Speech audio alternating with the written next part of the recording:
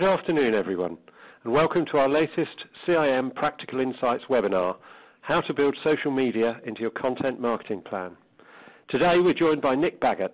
Nick is one of our expert course directors, specialising in digital marketing, social media, content marketing, CRM and multi-channel marketing. Before we get started, I'd just like to go over a few points so you know how to participate in today's event. Firstly, the webinar will last for approximately 1 hour. Please remember that all attendees are muted, so the only voices you'll hear will be mine and Nick's. You can, however, ask questions, and you can do that throughout the webinar by typing into the questions pane on your attendee control panel. At the end, we'll then try and address as many of those as we can during the Q&A session. Anyway, I don't want to take any more of your time up with admin details, so pass straight over to you, Nick. Thank you very much, and good afternoon, everybody. I'm Nick Baggott, and let's say CIM Course Director, and I'm going to talk you through today how you can build social media into your content marketing plan. So our agenda really for the day, first of all I'm going to just talk about some key content marketing trends, why content marketing is so important, and then talk a little bit about how business buying decisions are made, so the role that content marketing, social media plays, particularly in the B2B space, but also in a consumer space as well, and how you get the balance right between owned, earned and paid media and selecting the appropriate media and balance between those. We'll then go on to talk a little bit about customer engagement. I'll introduce you to a simple model of 4 stages of customer engagement and how you can use that model to help you select which media channel to use when, how to measure customer engagement, and of course ultimately get people to become advocates of your brand, sharing your content with other people. At the end we'll go into some more practical tips on using specific channels. Hopefully we'll have time for all of them today. We'll start off with the kind of content publishing channels like blogging and video, YouTube, etc. And then I'll go on to just a couple of social media channels, Twitter and Facebook. Obviously I'm conscious there's a huge range of social channels we could do, but we only have an hour today. I like to start every single session pretty much I run with the same quote. A few years ago I used to work on a project for Microsoft called Digital Ignition, and the key consultant who was working on the project was a guy called Mohan Sahni from Kellogg's in the US. And Mohan had a lovely quote which I've quoted a lot since. Same rules still apply, we're just working on a broader canvas with a richer set of colours. What effectively he's saying here is that today we're going to talk about a lot of content marketing, social media, digital marketing opportunities. The basic fundamental skills that will make your programs work are exactly the same as if they're offline. So things like having clear objectives, having measurement, testing and learning, segmentation, understanding your audience, customer insights, all those things are still absolutely fundamentally true. Now we don't have time today to go through all of those step by step, but it's just hopefully a reassuring point that before you even think about your content marketing or social media plan, those fundamentals need to be in place first of all. So I like to use the less articulate but slightly more memorable phrase of old rules with new tools. So I thought I'd start off by just talking about some of the key trends that I've picked up from talking to marketers through my role as course director for CIM. Obviously I typically meet 20, 30, 40 new marketeers every single week. So I hear lots of different organisations and companies and the challenges that they're facing. And so these are some of the kind of key themes really that I'm picking up. Now, after I've shown you this slide, I'm going to put a quick poll in. I'm going to ask you which of these 5 you think are affecting your business the most. So you can have a think about that as I talk through. So the first thing is around thought leadership, I guess. So one of the key things about content marketing is it's very much a consumer pull rather than brand push channel. Thought leadership is crucial in terms of getting people to come to your content rather than somebody else's. So what I'm seeing is particularly in the B2B space or a more considered longer term purchase where consumers are doing their research and testing and checking things before they buy, then it's really important that you've got that content. So when, for example, a business is considering changing its IT infrastructure, for example, and they start hunting for content, it's your content that comes up. And I think the reason why it's so important in B2B is that businesses tend to compete on the basis of I'm smarter than you are, I'm clever than you are, my technology is better than yours, whereas in B2C it's often more brand, customer experience oriented. So thought leadership is absolutely crucial. A lot of things we'll be sharing today in terms of content marketing is kind of thinking about showing your expertise with your potential customers. And sometimes that expertise comes from within your own organisation, subject matter experts in your business. Sometimes it comes from your customers as well, and I'll share with you a couple of examples of that as well today. Second big trend is about personalization, the integration of digital marketing with CRM. How do we not just use social media as a communications channel, but also use it as a customer learning channel? How can we capture all of the interactions of our customers, understand what their needs are, what their behaviors are, and personalize the experience back? And certainly channels like Facebook and Twitter, Google, are all becoming much more personalized to the user, so we're all seeing very unique experiences. The third big area is mobile. Half of Google searches these days are on mobile. Solo Mo is social, local, mobile, so that's social media integrated with mobile marketing on a kind of very much on a local level. When do we use apps, etc. So mobile is a kind of key trend that we need to always consider and think about. Google now has changed its algorithm for search, so that if your site isn't mobile responsive, then you're going to suffer in search engine optimization as well. So mobile is really important. Then we have the change really in emphasis of the types of communication that brands are doing. Previously there was lots of outbound push marketing, spamming people with outbound emails or advertising, etc.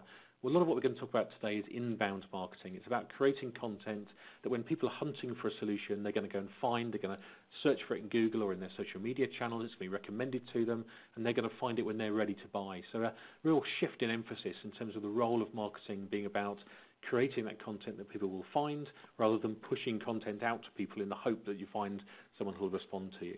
And of course, finally, there's the huge range of communication channels that are constantly out there. So we'll talk today about blogging and Twitter and Facebook. We'll also talk about Periscope as well. But that's just scratching the surface of some of the channels that we could potentially talk about. And there's always something new. Periscope, I think, is very exciting from Twitter, and we'll talk about that a little bit later on today. So the first poll of the day, I'll just bring it up for you, is, I'll get the right one, is just to ask you which of those 5 channels do you think is the one which is kind of most affecting you at the moment? Okay, so what we see is actually that thought leadership one being in the top score, as it were, in terms of what you're doing at the moment. Perhaps a little bit less emphasis on some of the data and mobile things as well, but thought leadership really crucial. So I'll just quickly send that result to you. Thank you very much for that poll. Next thing I just wanted to talk about, I guess it's another big trend, is the way that we're buying media. So as brands, as I said, we're focusing much more on inbound content marketing rather than that push advertising, outbound marketing. And we see that reflected in the way that people are buying media. We've always defined media in terms of paid, owned and earned. So the paid media, the advertising you're paying for, owned media where you're publishing. Earned media is traditionally PR coverage, but now it might very easily be users sharing your content with other users. And one of my key messages today, I think, is when you're using social media, it's not just about you publishing content and your people following you and receiving it in their, for example, in their Facebook newsfeed or their Twitter newsfeed. It's about your users seeing your content, thinking, I want to share this with my audience, and then hitting the retweet button or the share button on your blog, for example, and sharing it with their audience. And that influencing the influencer is probably the most important thing. A lot of brands always talk to me about, why do I need to get thousands of followers on social media? That's not what you're interested in. What you're interested in is how many people see the content I'm creating. A great example of a business moving from paid to earned media is Coca-Cola. A huge big consumer brand, was one of the biggest spenders on advertising historically. Now less so because they're focusing so much more on this content that people will share. Have a look at some of their YouTube videos online. There's some wonderful, look up the James Bond launch YouTube video that they did, which you might have seen, or there's a lovely one they did in the Students' Union bar called Sharing the Happiness, with a kind of false Coca-Cola vending machine, which is all about producing kind of witty, interesting videos that people will share with their audience. But across the board, all of their marketing is very focused on how can I create things that other people want to share. Why do they put names on Coke bottles? Not so I go and buy one with Nick on it, but so I buy one with Nick on it, photograph it and post it onto my Facebook page and share it and endorse that brand to other people. This is a slightly old picture of me on the right-hand side here at the London 2012 Olympics. If anyone went onto the Coca-Cola beatbox on there in the Olympic Stadium, at the end of it they handed you an Olympic torch. You could have your photograph taken, which I did. And as you walk out, I thought, oh, they're going to charge me £10 or something now to have a printout like they do at Disney World of this photograph. But they didn't do that. When I found my picture on the screen, it said, how do you want to share this image, Facebook or Twitter? Immediately posted it to our Facebook page, sharing that image with lots of people. And up until quite recently, that was still my profile picture on Facebook. So they're always thinking, how can I create bits of content that users will take, enjoy, but then share it with their audiences as well. Another great example of that is some work from HSBC. A couple of years ago I was one of the judges on the CIM awards program, and I had the financial services category, and the winner of our category was a piece of marketing from HSBC targeting expat community. What they thought is, the problem is at the moment is that when people are thinking of a bank, and if say for example I'm moving from the UK and I've got a new job in America or China, I'll only think of changing my bank account right at the last minute, and they wanted to be at the forefront of your thoughts before people had even travelled, before they'd even thought of going overseas, or when they're in the consideration phase effectively. So their expat site is full of content which is that expats might search for in Google before they consider moving. And all of that content is user-generated. So you'll notice on the top bits of content on here, it's things like how do I learn a foreign language, how do I select a school for my children, how do I understand the cultures of business in Japan, for example. But all of that content has been submitted by users, which actually gets them around some of the financial services, social media compliance issues as well. But it basically means that when I'm looking for that sort of content, HSBC site comes up, brings people to the site, they start reading this content, getting value from it, and then hopefully ultimately opening an account with HSBC as they travel. So that content might come from the consumers. More often it comes from the brand itself. And the crucial thing is just making it super easy for consumers to take and share that content. So I do quite a lot of work with the Meningitis Research Foundation. My son had it when he was a small child, and ever since then I've supported them by giving them some free consultancy every year. And one of the things that we've come across is that the big challenge for them is how do consumers know what the consequences of meningitis are, how do they know what the symptoms are. That's the sort of thing that people are searching for in Google. So they've created a bit of content which is called the Book of Experience. The Book of Experience is just a whole series of stories from people who've had meningitis. Some are happy stories, some are very sad stories. And every time somebody comes into contact with a charity, they ask them to complete a little mini case study within this Book of Experience. Some are video-based, some are text-based. Every single time a new one gets created, that content is shared via their social media channels, but it's also, they're encouraging the audience to share that story with their followers as well. And the great thing about charities, it's actually very straightforward, very simple to get charities, to get consumers to share charitable content, because it makes the charity look good as well. So I think their task is somehow slightly easier. So that's what I mean about getting the content from consumers and from the brand, but also then getting your audience to share that with as many people as possible. I'm going to put up another poll now just to get an idea of which social media channels you're using at the moment. So this next question is just from a Marcom's point of view, from your marketing communication, which of these channels are kind of integral to your existing activity?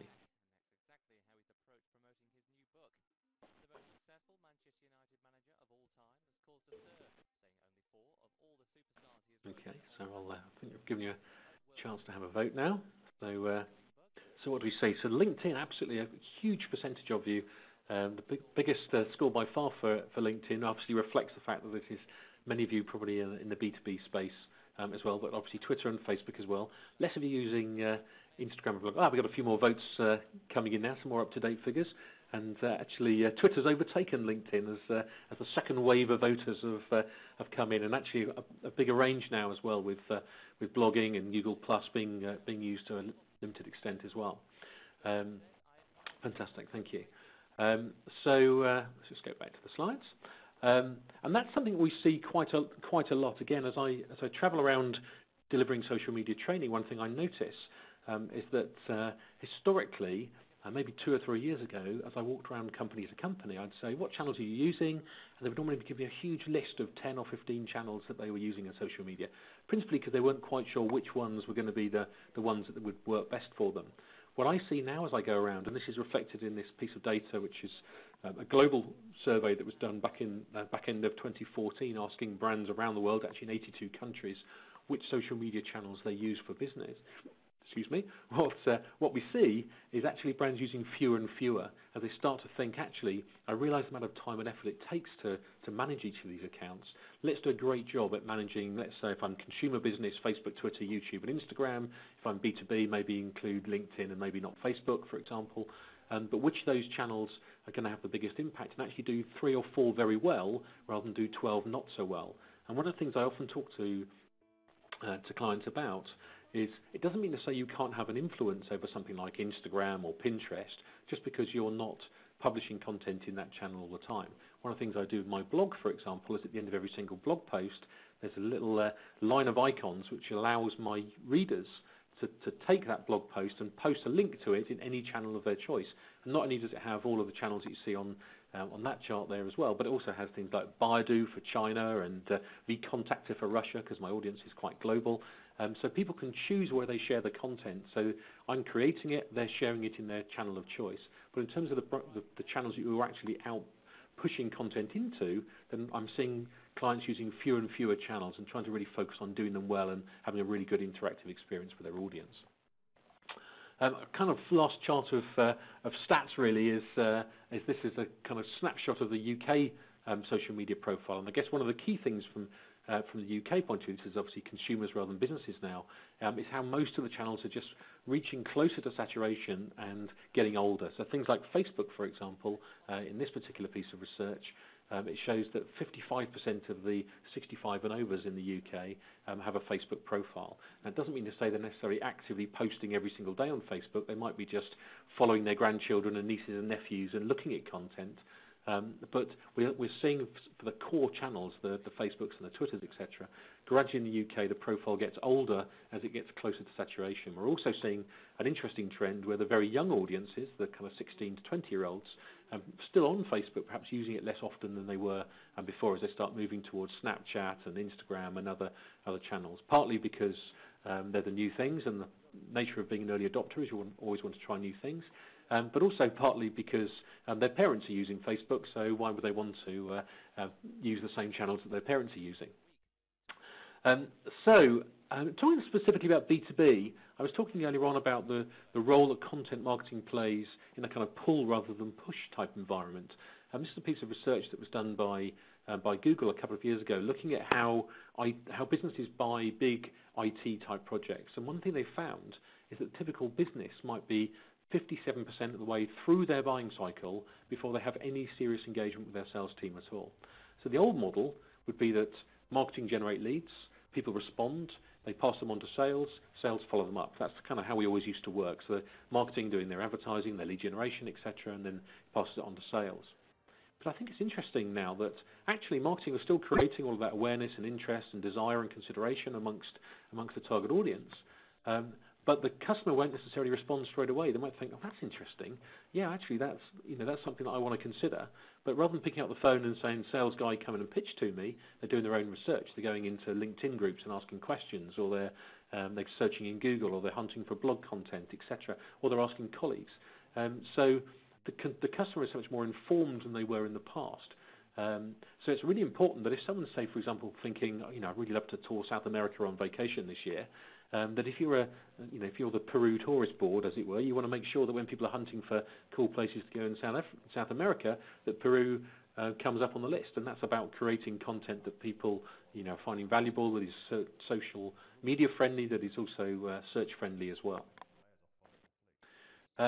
And part of that is about getting customer engagement, of course, and there are different stages of engagement. And in a moment I will introduce you to these kind of 4 stages of customer engagement, and will help you with your media planning for your social media activity and putting together a whole strategy. And engagement is so key. This is a piece of research published by Simply Measured very recently in June of this year, asking marketeers when they're doing social media marketing, kind of, what are the most important metrics? And absolutely the most important metric in this case is engagement. Others are, is it the right target audience? Am I generating leads as well? So I tend to say that clients should be measuring 2 things with their program. One is, are people engaging with the content and sharing it with other people? And then almost like as a separate axis, is it generating revenue, leads, opportunities, sales off the back of it as well? And those 2 things are quite different. You can have people who are highly engaged but not buying, and it's worth knowing and tracking and measuring those people. And then also people who might be buying from you habitually but actually not engaging with any of your content as well. So it's important that you look at both tracking where people are in the sales funnel, which most businesses are generally pretty good at, particularly in B2B space, but also how do I track people in terms of that engagement funnel as well, and knowing what stages of the engagement process they're at. So in order to be able to measure it, you need some sort of model. So the model that I use, that I've created over the years, is a very simple 4-stage model of customer engagement. Now, There are lots of other engagement models out there. This isn't sort of completely unique thinking. Most media agencies, management consultancies, for example, have similar models with similar stages. But just to kind of talk you through, it doesn't matter if you use this model or a different one, but the point is you need to have some sort of model in order to be able to track and measure engagement and therefore plan your campaign accordingly.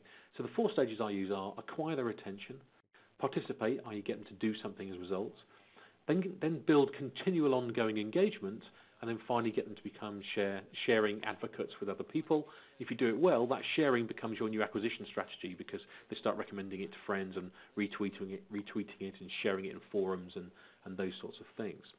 So the crucial thing, this diagram, just to simplify down, shows it as a nice linear way from acquire to participate to engage, share. Well, we don't necessarily buy that way.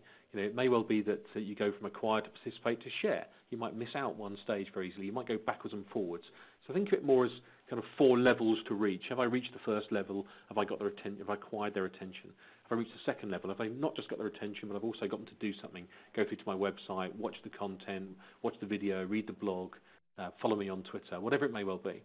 The third level, which is what social media is really good at, isn't they just come once to my website and participated, but you're continuing to do so. There's an ongoing dialogue.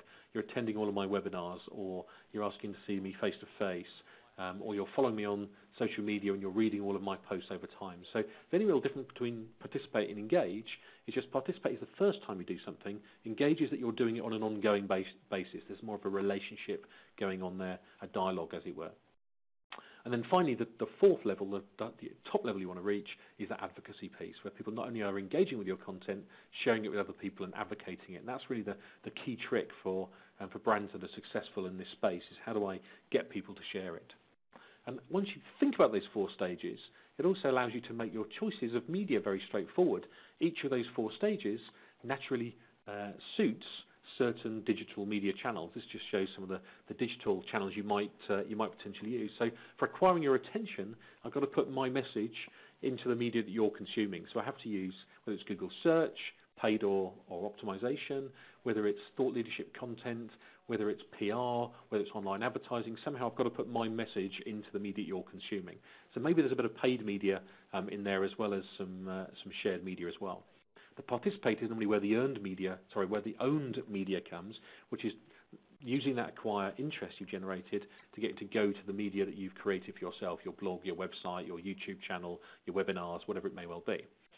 Engage typically is then the social media channels often, could also be email marketing in the CRM sense, and then share is obviously the earned media where you're taking that content and sharing it, they're sharing it with their audience. I mentioned you could use this model for measurement as well. Well, how might you do that?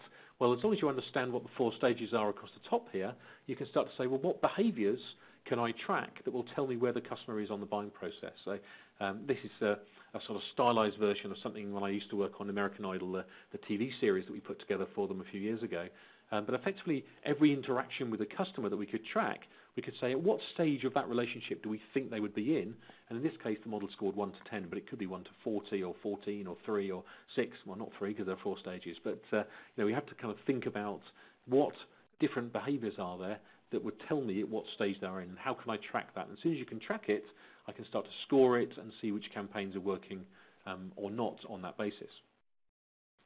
So if that's kind of using engagement to score, the next question is, well, can I actually use it to plan the whole campaign? I've looked at media planning, we've looked at scoring and measuring them. So how can we actually use that to actually build a program? So I thought I'd tell you a little story about a client I worked with a year or so ago. EY was Ernst & Young originally. They've had a program called Entrepreneur of the Year. It's been around now for a number of years. Historically, it was a awards program, a quite expensive customer hospitality program, really, where every year, this is a global program, in each country, EY would crown UK Entrepreneur of the Year or France Entrepreneur of the Year through a typical awards process with the different rounds and judges, as you expect from any kind of business awards program. And they would have their dinner, they'd crown a winner, and then all of the national winners would go around, go to Monte Carlo. There'd be a global awards dinner, and they would all get crowned as well. And they would generate a bit of PR from it, some good customer hospitality. But what it wasn't doing was really driving kind of engagement with a wider audience, other than just a few people who would enter it. Now, in order to become UK Entrepreneur of the Year, you have to have a huge turnover, you have to have huge growth, you have to be, a famous person in the media. Most people will never have a chance to win. So they were finding a lot of people thought, oh, Entrepreneur of the Year, that looks interesting, going to the website, seeing what the entry criteria was, and then just walking away and thinking this isn't for me.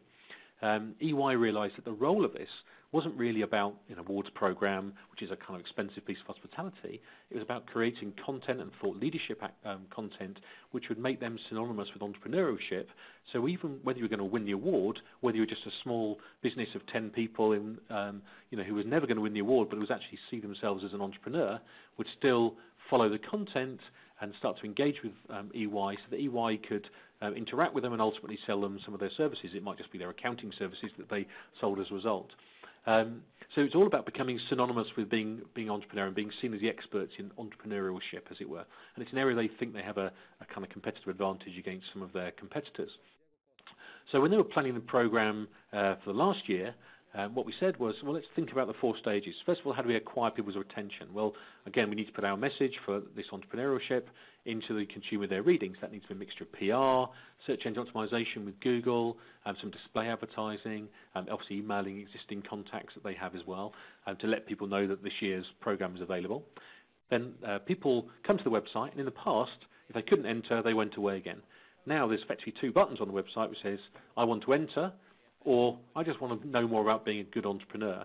And 95% of the people click on the, I just want to be a good entrepreneur, I want to follow the content of this activity so I can learn and be educated by it.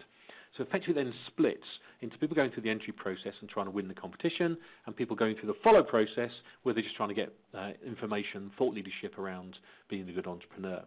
The people obviously then go through the entry process, go through, and there's a winner as there would normally be. But the content that gets created through that whole entry process is brilliant for sharing. So they'll share winners' stories, surveys, results, things like, what are the big themes of the year. So, for example, last year there were more women entrepreneurs in the finalists than there ever had been before. So they produced a white paper on what makes a successful female entrepreneur. They then also create a training program which they can sell to their customers for women leaders about what the difference is for female entrepreneurs to male entrepreneurs, which becomes a product which they can sell. So they're taking all of the content of this program about the greatest skills of entrepreneurship and sharing it with as many people as possible. What makes it great, though, of course, is that the winners are normally highly influential people. In order to win the program, you've got to be successful, you've got to be a big media star, as it were. So the winner in India last year, it was this guy here, Uday Kotak. He won the Indian prize. As soon as he wins, what's the first thing he's going to do? He wants to tell everybody that he's the greatest entrepreneur in India. You wouldn't enter this competition if you weren't slightly egotistical and your brand didn't want you to become a kind of famous media personality. So he immediately shares the content with his audience, and he's got 41,500 followers. So immediately imagine you've got 130 countries winning. Each one's got a winner. Each one's got tens of thousands of followers. As soon as they get crowned, getting those people to share the content is going to have much more influence than just you tweeting out to your own customer audience. So that's what we mean by the kind of power of share and how the things fit together. So hopefully that kind of first half of the session has given you some good tips and advice on kind of developing a plan for social media and content marketing effectively. For the second half of the session, what I plan to do now is to walk through some of the key kind of tips on how to use those core channels more efficiently and effectively. Before I do that, I was just going to put up another survey question. So let me just bring up this one, which I'd be interesting to know, of the 4 stages, which of them do you think is the one that is most likely so which is the key focus for your business at the moment? Is it about acquiring the attention of people who don't know you, getting people who do know you to participate, come to your website and start clicking things? Is it about ongoing engagement with those people once they've come once, getting to keep on coming back and building a dialogue? Or is it about advocacy, getting those people to share as well? So I've got the first few votes through now, and the kind of initial winner on that is engage. No huge surprise for me. It's actually a bit of a trick question because something I I quite often set people as a task when we come to training. Obviously, the results are changing as more results are coming in. But in reality, you have to focus on all four. You can't just say, right, this year we're just going to focus on engage and nothing else, because you've got to get them to come to the website in the first place to allow them to engage. So you do need to think about all four stages. It's really about emphasis, and often the biggest challenge, and it often depends on the market you're in. If you're in in B2B, it's often more about engagement, because people will typically know who you are. It's a smaller pool of potential suppliers and customers. It's quite rare in B2B that your potential customers don't know who you are. It's more likely that they're familiar with you, and it's more about kind of creating preference over a competitor. Whereas in B2C, where there's often much more choice, it's often much more about acquiring their attention, as it were. So it kind of does differ a little bit from sector to sector. But what I would say is, obviously, you need to focus on, have a strategy for all four stages, and have a media plan for each of the four stages. But each year, your emphasis might change. So a few years ago now, I used to work with Diageo on the Baileys program. And for Baileys, in the first year, we need to get people into the program. So most of the budget in the first year was spent on acquisition channels to get people to go through to the website and click and sign up and to receive more information. But as year on year the program improved, what we'd start to do was change the emphasis. So we didn't need to spend as much money on acquire. We can spend more money or more effort on participate and engage, and ultimately towards share. And the last time I spoke to the brand manager, which was a little while back now, she was telling me that actually the acquisition budget now is really tiny, because it has a critical mass of people in the program, but also so many people in the program share that content with others that actually they don't need to acquire new customers, because the audience acquires them for them. By creating good quality content, they just share it with the next person who shares it with the next person, and the number just organically grows each year. So I think the final results are in now, and about 40% engage is the highest score, acquire second, participate third, and share is fourth. Don't underestimate share. It's not. It's often one of those things that is underemphasized. It's one of the simplest things to get right, just making it easy for people to take your content and sharing it. I use a little free application called addthis.com. So that's addthis.com, and that'll allow you to create that little icon to put onto your content to make it easy for other people to share it. Okay, back to the slides now. So as I say, for the second half of this webinar, I'm going to try and give you some guidance and tips on using some of those key channels a little bit more efficiently and effectively, as it were. So the first one, I'm going to talk about are channels where you might create content and host content, and then we'll talk about the social media channels you might share it with other people. So blogging and YouTube are two pretty key channels in terms of hosting content. And certainly one thing that we see is that there's again a changing emphasis over time, video becoming so much more important. So I'm going to talk about blogging here in terms of typing a written blog, as it were, but increasingly blogging is becoming the kind of domain of video-based blogs or vloggers as well, or YouTubers in that way as well. Industries like computer gaming and movies and those sorts of things. It's the video bloggers that are often key. But I'll keep it simple for the purposes of the short time we have today, and just talk about blogging in terms of writing a written blog, which is obviously very search friendly, and then we'll go on to talk about YouTube as a kind of video channel.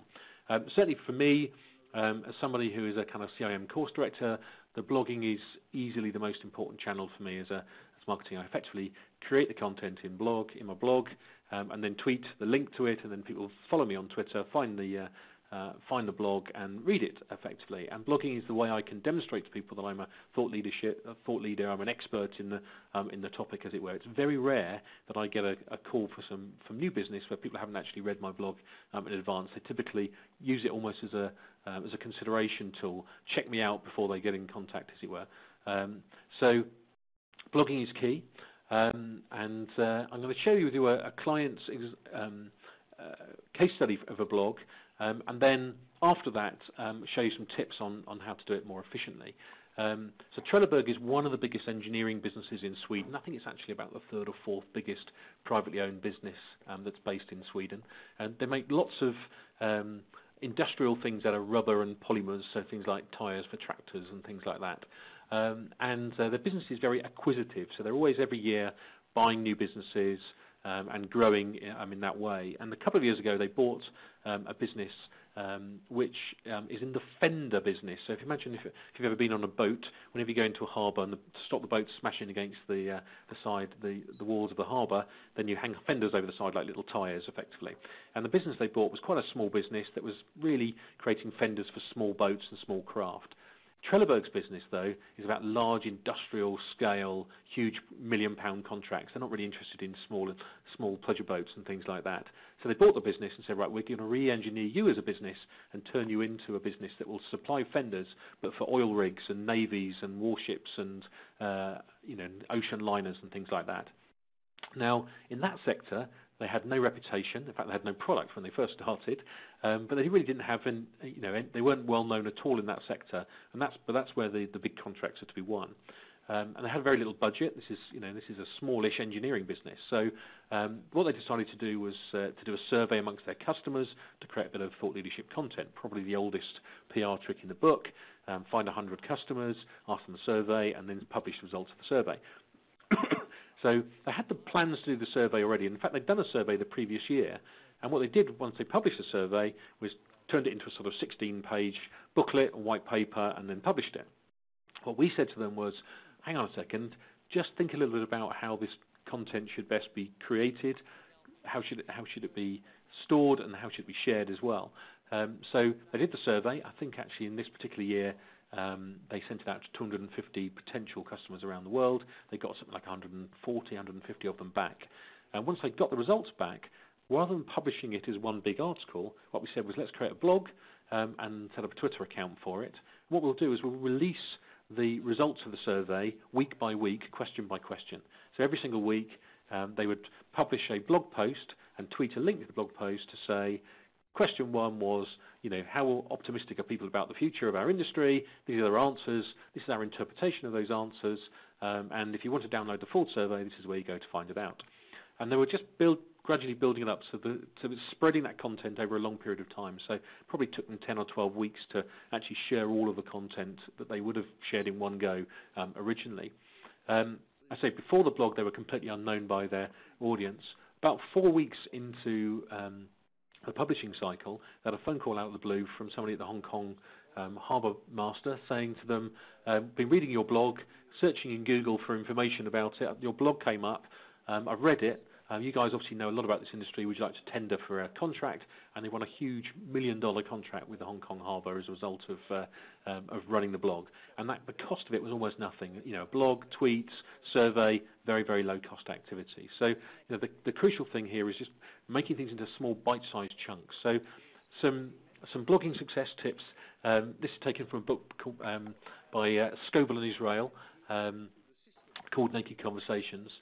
There's kind of lots of tips on here, most of them fairly straightforward. The key ones I'm going to talk about really here are talk, don't sell, and post often and be interesting. So talk, don't sell is about the difference between your website and your blog. Your website is about the products you have, much more kind of commercially focused. Your blog is about what you think. So think about your website as what you do, your blog is what you think. This is demonstrating our knowledge and expertise effectively. So it has a clear differentiation between what the blog's there to do and what the website's there to do. Post often and be interesting is about having an opinion on things. So even if it's only a short link piece where you say for example, a blog post might be, I went to a conference this week, or I'll tell you what, I listened to a webinar today from a guy called Nick Baggett. What I learned in the webinar was X, Y, and Z, and if you want to find out more about it, this is where you go to find out more. The interesting thing is I've still added in the middle, what I've learned today was, you're always adding your what you've learned, your spin on that piece. So your blog must always say, here's something I've learned, this is what it means, and therefore this is what you can do differently. So always putting your opinion on things, even if it's just a piece of content that somebody else has created, you're always going to share your thoughts on it, as it were. So it's about having an opinion. If your business is one of those businesses where you're not allowed to have an opinion in public, then blogging's not right for you. Sometimes you might think, actually I'm never going to write a blog myself, but what I will do is I'll find who's influential in my business and influence those people. And a lovely tool which is free that I use quite often, this is a kind of simple practical tip, website called wefollow.com. You type in the topic, in this case university, and it will basically give you a list of the people who are most influential on that topic, whether it's through social media like Twitter or through their blog. It's not fail-safe, but it's free, so it's a kind of good place to start to get an initial list of people you might want to consider trying to influence. It's often more effective to say, rather than me creating my own blog, I'll create a piece of content and I'll get an existing blogger who's already trusted by their audience, who has a large-scale audience, to share it in the way that you would do a journalist with PR. Other content channel I want to talk about was video. YouTube is obviously the leader here, but as you'll see from later on, Facebook, Twitter, etc., all desperately trying to take the lead in video as well. Big battleground going on for video at the moment. Often the most successful videos are the how-to videos. You know, how to learn how to cook a Sunday roast in 10 minutes, or how to lay a hardwood floor, how to choose a university in this particular case. So those how-to videos are great. They're very popular on YouTube. They also often reduce the number of calls you get in customer services as well, because if you can refer people to it. I had an issue recently with my son's Xbox, and I phoned up Microsoft and asked for advice, and they said, oh, no problem, this is a technical question. Do you have access to the internet? Yes. I'll send you an email with a link. Followed the link, it played me a little video showing me how to install this particular bit of software. Within 30 seconds it was done. Easy for them, easy for me, perfect solution to the problem as well. So you can create channels on YouTube when you have more content. There are branded channels or a kind of free personal channel. For most brands, a free personal channel is probably adequate for what you might want to do. So that's some of the kind of key content channels. Next thing I just wanted to talk about was some tips and updates really on some of the kind of core social media channels. So for the purpose of today, I'm just going to focus on what's going on at Facebook and Twitter, just because we only have 18 minutes left, and I want to give you some time to answer some questions. I see lots of questions coming in. I know some have been answered as we go through, because some of them are technical. Some of the best questions will be asked of me at the end, so I want to make sure I've given sort of 5 or 10 minutes for that at the end. So before we do that, I just thought I'd update you on a couple of things really on Facebook, and then and also on Twitter as well. So key thing for Facebook, I guess, is quite controversial at the moment. Facebook is, well, has been now for about a year, deciding what content goes into your newsfeed based on your own behaviour. So as a result of that, the content you see on your personal newsfeed is not every single update from every single person you follow. Facebook is saying which people are most interesting to you, which type of content you're interested in, which content that might be seen to you has also been seen by other people, have they shared it, etc. And all of that behavioural data is going into an algorithm, which you see on the screen there, which allows them to effectively put content into your newsfeed, which in theory should be of most interest to you based on your previous behaviour. That's possibly great from a consumer point of view, although a little bit controversial. Perhaps not so good from a brand point of view. For years you might have spent time building up as big a Facebook following as possible. So you might have 1,000 or 10,000 or even 100,000 followers on Facebook. Under this new algorithm, it doesn't mean, though, that if you've got 100,000 followers, that when you post something, 100,000 people will see it. And I've seen some data recently from a couple of my clients where it's been as low as 8% in one case and 12% in another. They've actually been seeing your content on Facebook, even if you following that brand. So by understanding the algorithm, it helps you to get more people seeing it. So for example, one of the things that's important is how interactive your site is, because it looks at how interested you are in that consumer, in that post, based on what you've clicked on in the past, as it were. So having lots of open questions, also including video, is also crucial, because Facebook is desperately trying to compete with YouTube, wants to be seen as the key place to host video. And it's not about posting video on YouTube and putting a link in Facebook. They want you to actually post the video onto your Facebook page as well. So by including video, lots of open questions, we'll at least get a higher interaction rate with more people seeing your content.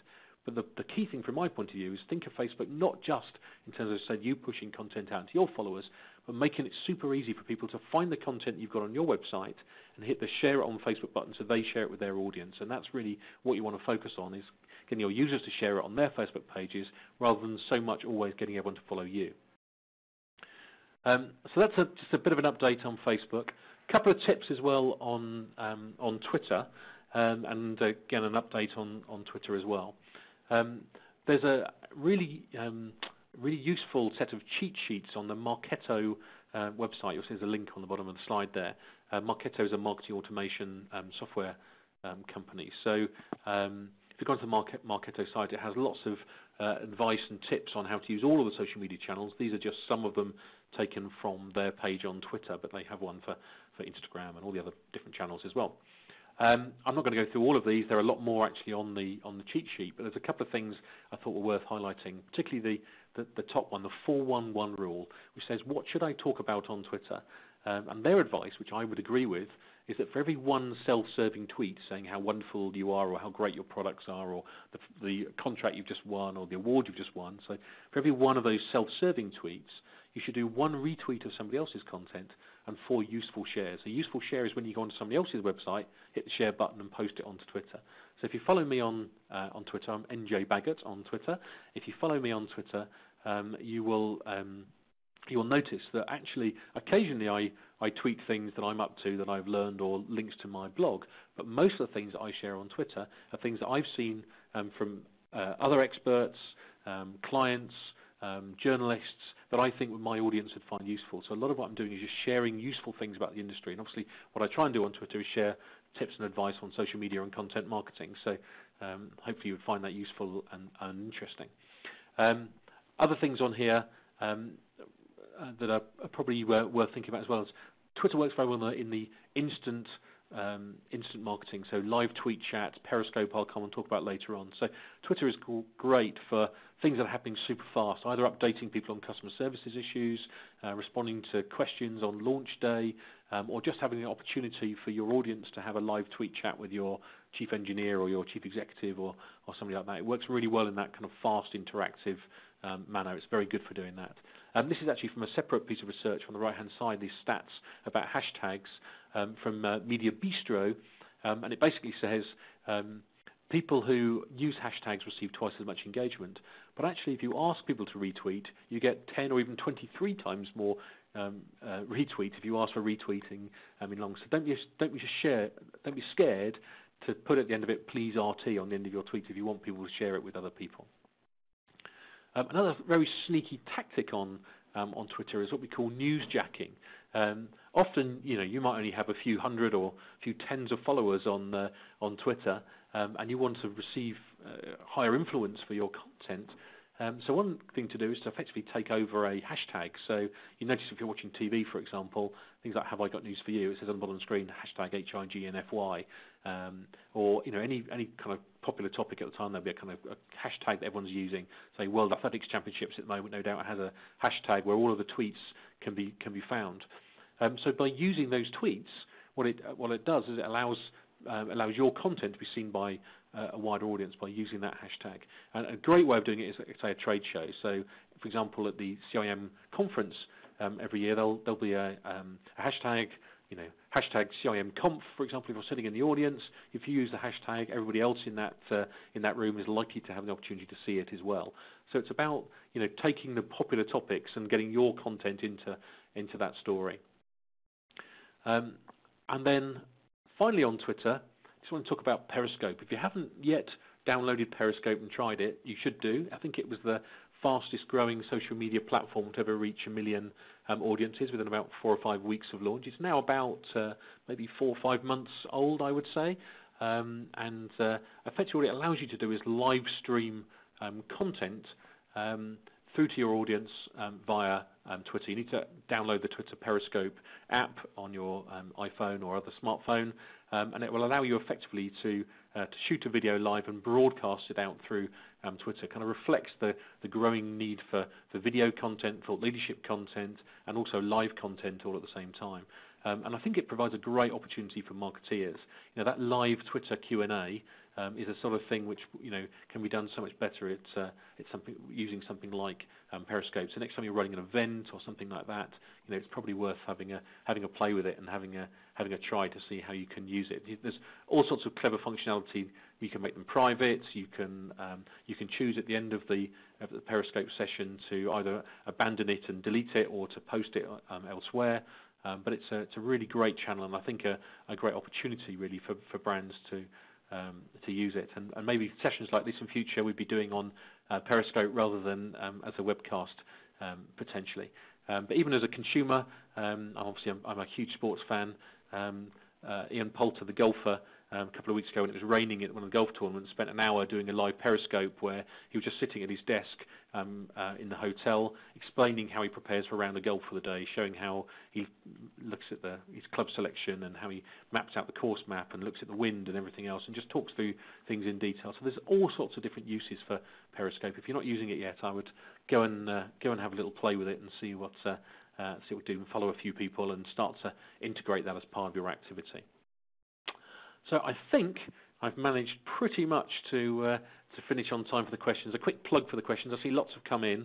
I think there's one last survey question to put in, which is just coming on here, which is a little bit cheeky as well. I've said, have you ever tweeted and quoted any of these people? And if not, why not do it now? So while you're thinking of your questions, we'd love you. I've said before, if you ask people to retweet, then you get 23 times as many. So why not tweet your attendance today? Share some of the content with your audience and use one of the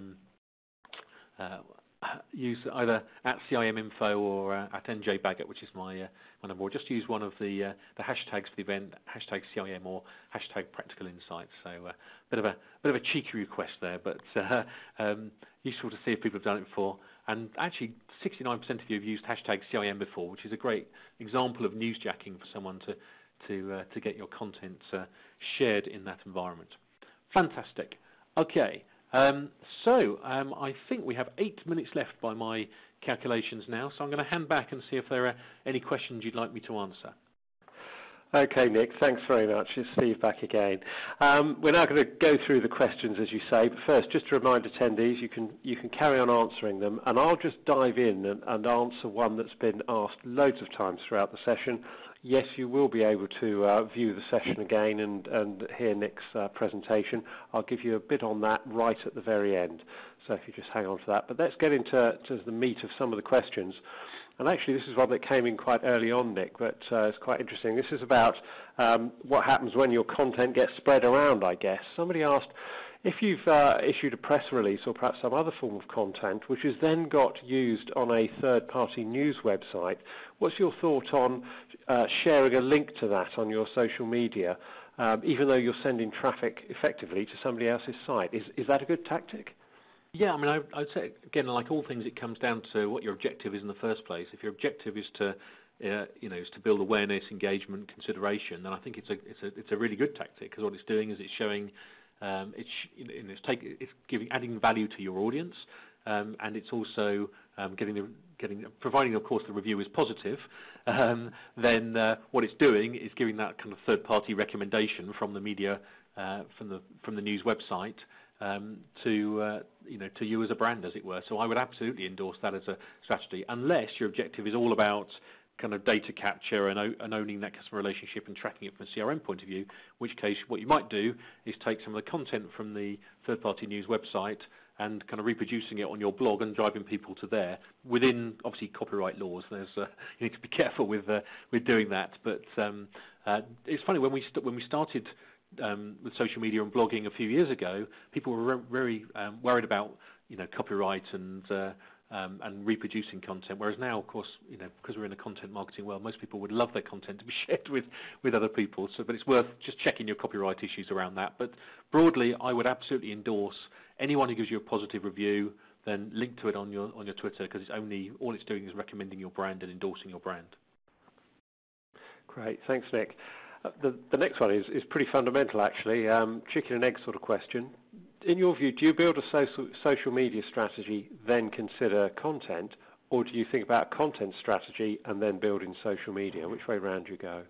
That's a great question, and I say actually everything comes back to customer insights. If I go back to the first slide where I talked about old rules and new tools and the fundamentals are still true, effectively you build your social media strategy like you build any other marketing strategy. So you set your objectives, define your target audience, then you need to develop some sort of customer insights. So by the way I normally talk about that is what is the behaviour change you're looking to to change, and what are the barriers that are stopping somebody making that change. So if, for example, I'm trying to get someone who's attended a webinar to actually arrange for the salesperson to come and see them, then I'll be saying, what are the likely barriers that are going to stop them? Maybe it's awareness, maybe it's lack of trust, etc. So you kind of go through that insight piece, and off the back of your insight piece, you develop content strategy effectively. Develop your content strategy. What do I need to say in order to get over that issue? So what content do I need to convince that person to do what I want them to do? And once you've got your content strategy, then think about how am I going to share it. So there's no point in having a social media channels and platforms with no content. So content is king. Content comes first, based on a customer insight and your objectives, and then think about where to share it. And don't think about where to share it in your own channels and your paid-for channels. Think about how will other people share it. So how can I make it super easy for people to take that piece of content and share it in their forums, with their audiences, with in their social media channels as well. Okay, a good one's come in while you were talking about that one, Nick. Somebody's asked about how you sort of relate that within the organisation.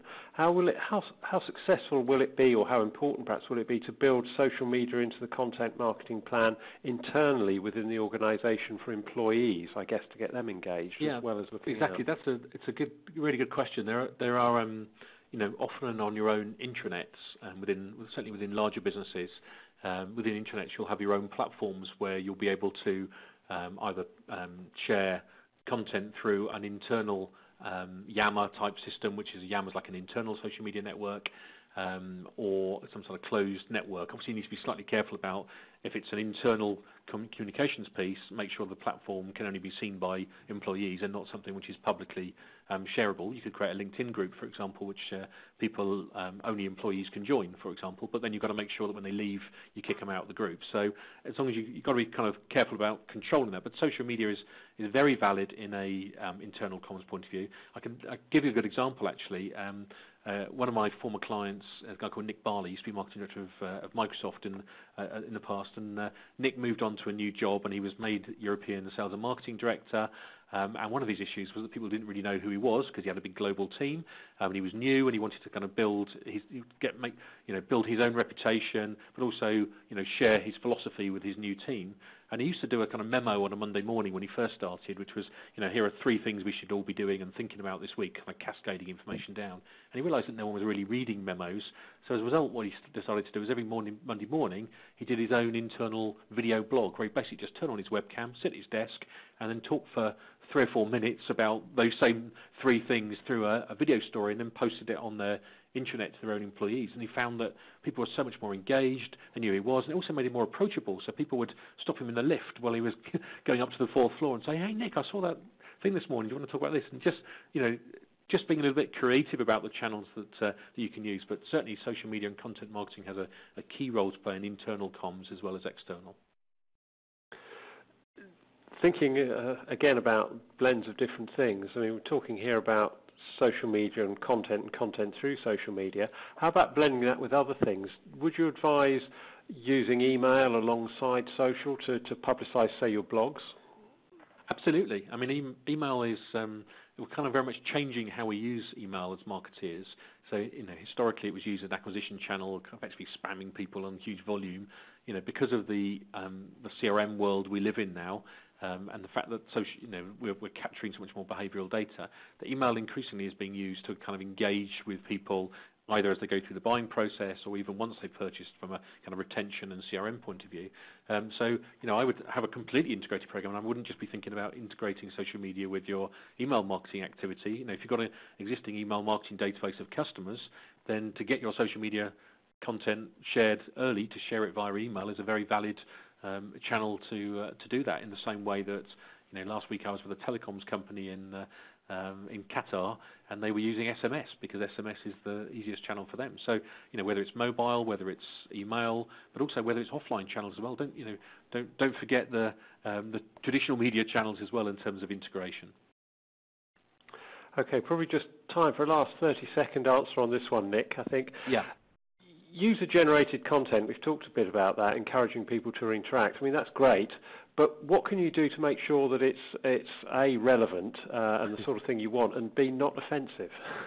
Absolutely. I think the best examples of user-generated that I've shared with you today, things like the meningitis program, the HSBC, they asked for users to submit content. They effectively edit it and publish the things that I think are worthy of publishing.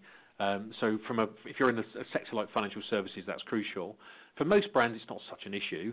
I'm a firm advocate, for example, on blogging to allow people to make a comment, etc., and to deal with them. So it really depends on your culture. If you're in a controlling culture, financial services, pharmaceuticals, for example, you might want to ask people to submit content. You choose what you want to share, and then you share it. If you're in a less controlled environment, then allow people to comment. You often find that the community, anyone who writes anything particularly, I think if it's offensive or libelous, then obviously you just delete it and block the user. If it's just someone who disagrees with you, you normally find the community will sort of self-police anyway. Okay, thank you, Nick.